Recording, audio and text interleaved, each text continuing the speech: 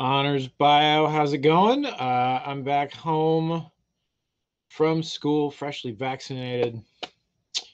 Um, Good stuff. So, one short lesson today, our last non-Mendelian pattern of inheritance, which is called incomplete dominance. Incomplete dominance, not to be confused with codominance, slightly different patterns here in some ways that are too much for us at this level. But the way we're going to know it this year is as follows. Instead of one allele being dominant, similarly to codominance, they both are, but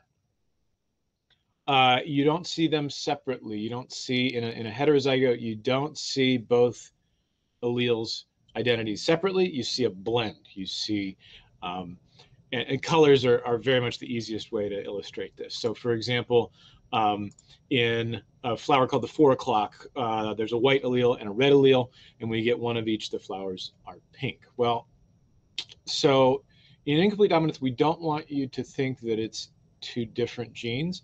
So we still want to use the same letter.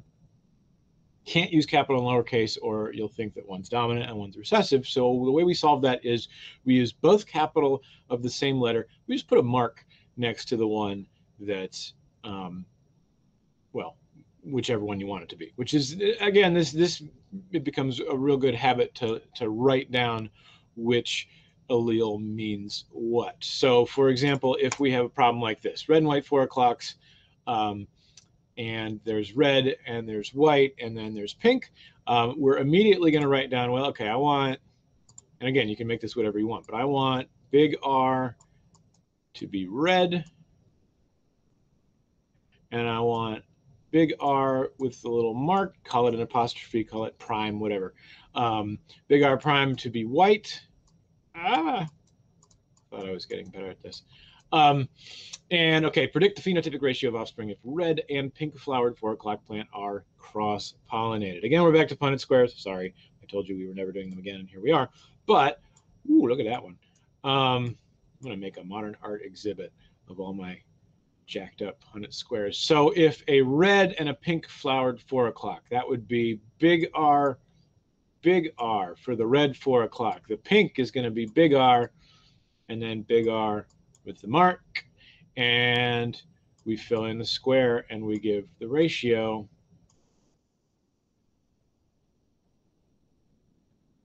And these two are going to be big R prime. In other words, heterozygotes. And so there's the Punnett square, the ratio. There's 2 reds and 2 pinks, which means that is a 1-to-1 ratio of red to pink.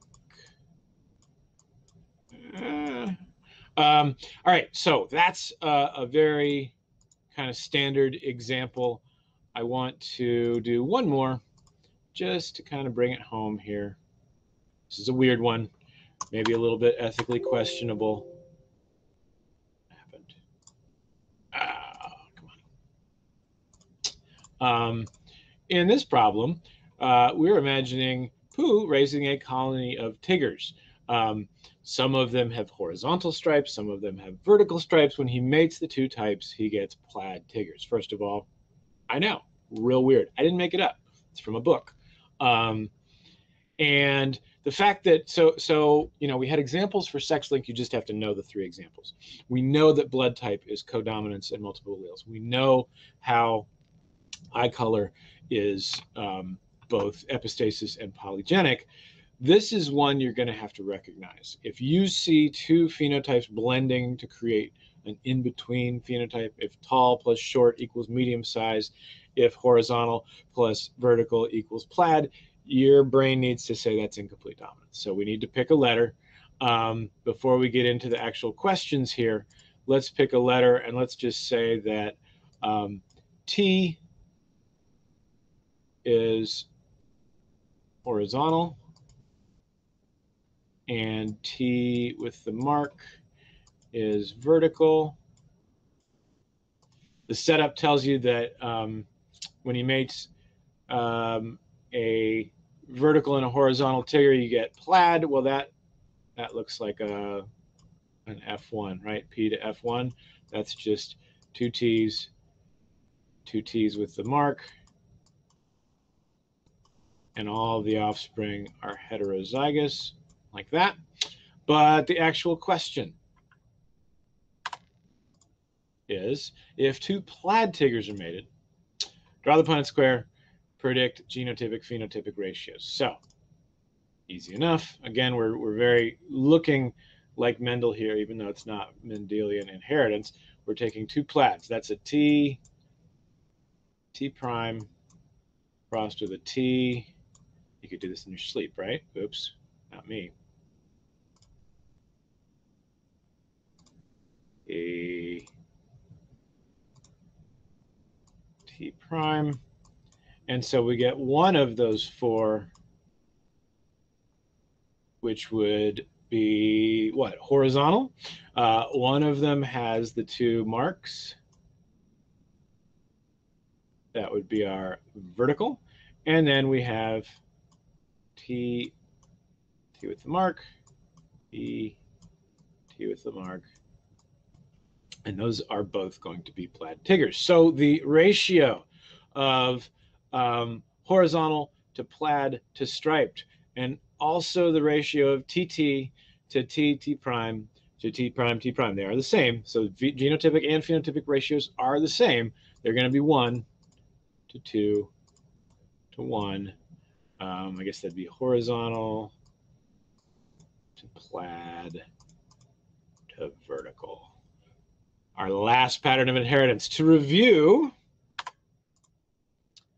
let's compare our patterns of inheritance, sort of a roundup of all the ones we've done. We have Mendelian, 1 gene per trait, dominant recessive, Punnett square is the thing you're used to. Then we had sex-linked, which we used for baldness, colorblindness, and hemophilia. That's the one where you have to write the X and the Y with the superscript alleles. Did a whole pedigree on that. Codominance and multiple alleles went together. Our example for that was blood type. But if we're talking about how it's different from incomplete dominance, the difference is that, if it's colors, red and blue would be a heterozygous showing both red and blue, whereas if it was incomplete dominance, red and blue heterozygote would be purple. Okay, so that's sort of our functional difference right now between codominance and incomplete. Then polygenic and epistasis went together. The only one I'd ask you to work problems with would be eye color. All right, so that's, not too much today.